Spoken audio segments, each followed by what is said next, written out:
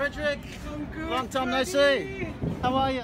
Hey guys, I'm at the Service Paradise Market at the moment. I've caught up with an old friend, Greg McDonald. Greg McDonald is one of those crazy Australian character artists that's got a stall at the Service Paradise Market. If you're ever at Service Paradise Market, you've got to come and give him a bit of support and a look. Have a look at what he does.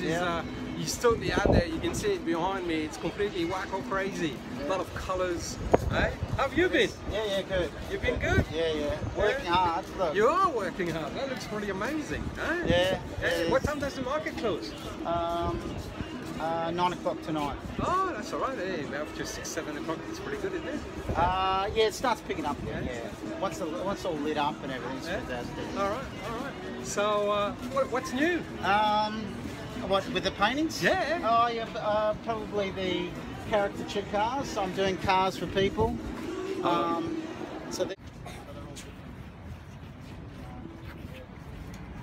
See you, Greggy. Yeah, all the See you, best, buddy. Frederic. Yeah, you too. Bye. See ya.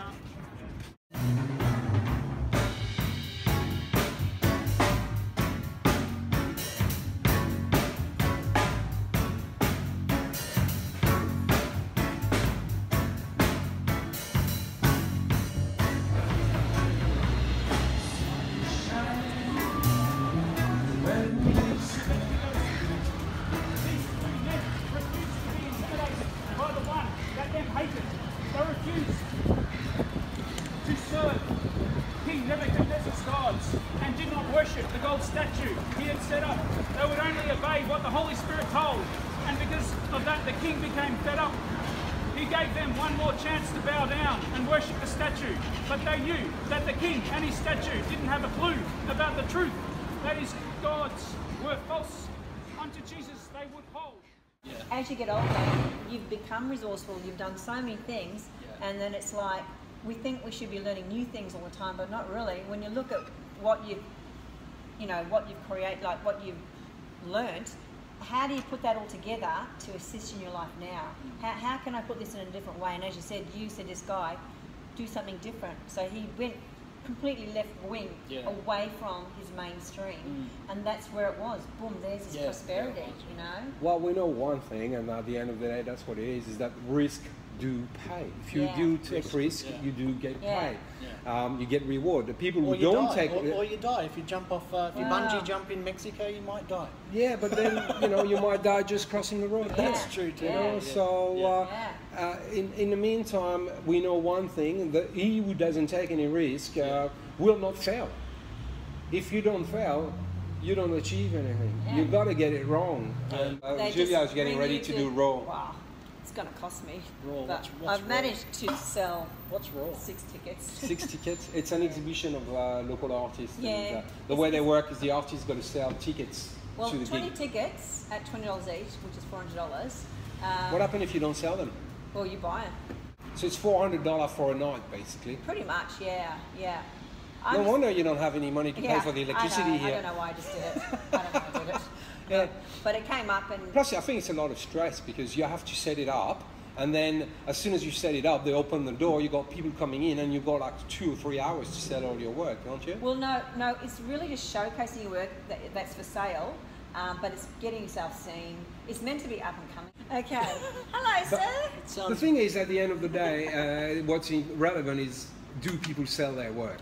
I think they do, but I don't think the Gold Coast has the money there, but it gets your foot in the door to go Brisbane or Sydney or Melbourne or wherever. So they're the ones where you get the gallery people. And appreciation, you know. Hello, this is Inessa. Inessa, this is Michael. How are you going? Hi, how are you? Good, nice to meet you. Yeah. Sit down if you want. Okay, sure. Am I interrupting you guys? No, you're not interrupting. We're just talking. Really deep conversation there. No, we're talking about the Raw exhibition. We're just talking shit, you know. Julia is doing the Raw exhibition in a few days, and we're just talking about how you put an one of them. Huh? Yeah. Did you do it? Yeah. Oh, right. When did you do On it? the Gold Coast. Yeah. And because it was only like one day. Yeah. And there was It's not one day. It's a few hours, isn't it? It's like It's from 6:30 to 10:30. Yeah. so it's 4 hours. 10 o'clock. Yeah, exactly. Just a few hours, and it's a lot of work with my big paintings. Just bringing them in, loading, setting everything up, and then you just have to pack it all up really late at night. And then Yeah, I think what Inessa is right. I think it's more like leads. You know, you meet people. And I did get a lead, really good one. I'm actually going to do artists in residence in Maldives in April. Wow. Yeah. Wow. Yeah, it's pretty good. The people that were there on the Gold Coast, they run a resort, like a program for artists in residence, and they've been doing it for 10 years, and it's just like really serious thing. They just sign you up, contract here, and then you just go to like island hopping, you go to scenic plains there, and you just Nice. Yeah. So you're going to bring all your material and canvas? I think they provided most of it. Wow, that's cool. Yeah. There you go. You see, some leads. That's what you want, Yeah. you know. So, and I think that's what it is when you do the art often. It's just that, you know, it generally leads you from one opportunity to another.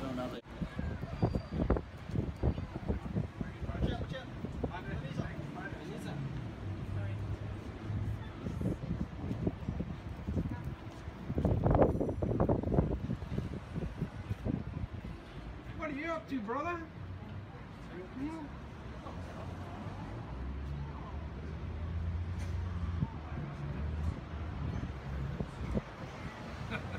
Where are you from? From China. China. Where? Yeah. Where? Shanghai. Beijing. Shanghai. Ah, China. Ah, cool. You're on holiday. Hello, how are you?